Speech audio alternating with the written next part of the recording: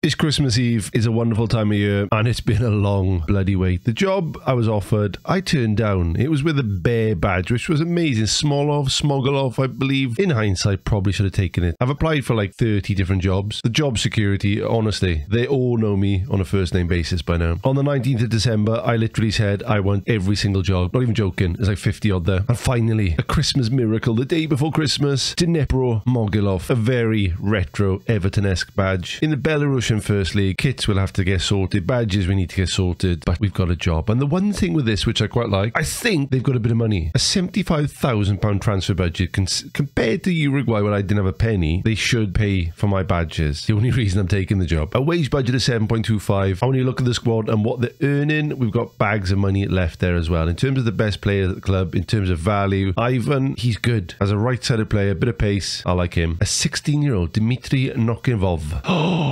Oh my days, 16. He's a bit short. He's amazing. Okay, we're taking it. We're going to Belarus. See if they'll give me £500 per week. They will. Okay. Percentage of club compensation required for managerial role, 90%. Whatever, boys. And there's confirmation. The White Blues, Dnepro Mogilov. Sign, Mr. Davis. Can we please get a badge? Predicted second. Ooh, maybe we've lucked out a bit. You know, Belarusian second division. I'm classing it as lucking out. 4-4-1-1. We're used to that formation. Number 10 at centre back. Surely not. Oh, number 10. Centre back. I love it, mate. Confidence. Okay, here we go. Is the proof in the pudding in the proof? Give me a second series. Give me the coaching course.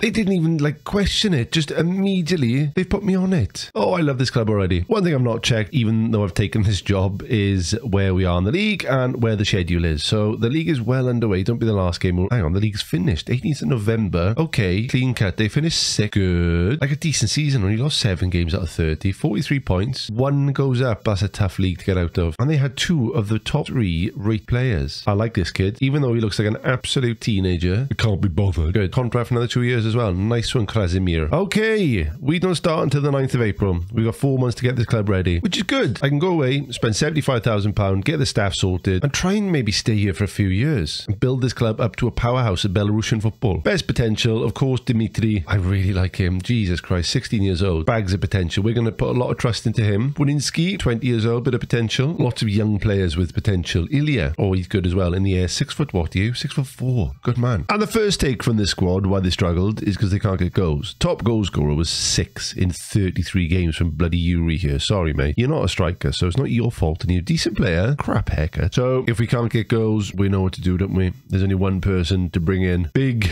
bad Brian. We've got a £75,000 transfer kitty. Do I spend it all on this man? I can't even. Can I just like... Oh my word! What? Well, I've just realised why this is going to be the hardest save in the world. Dnepro Mogilov are not allowed to sign non-Belarusian players. One day, Brian, you will be part of my future. But for now, holy shit, only Belarusians. And apart from the Russian geezer who's crept in here, this has become a proper challenge. I didn't realise there were so many restrictions. So I guess we've got to find all the Belarusians available to us, see who's half decent, scout them all, and try and get them in to improve this squad. But the reality is, like, I'm not going to find amazing Belarusians overnight, am I? Saying that, hello, Myakish, would you like to come and play for me? Transfer listed as well. Like, he's better than any centre back we've got. Okay, £30,000 though. Can I get him in on loan? Can I do something where, like, I get him for free? I can. And he's not going to be a defensive midfielder. Let's do that. Oh, we're going to do this again. All the players in for nothing. Okay, plan of attack then. I'm going to go away for the next 4 months, which is going to take a little while to get through the pre-season, bring in the new players, and then we'll have a proper look around this club. I've already forgotten the name. How bad is that? Dnepro Molotov? Dnepro Mogilov. Thanks for tuning in for the new club. Apologies for no gameplay, but next episode it will all kick off. Catch you soon.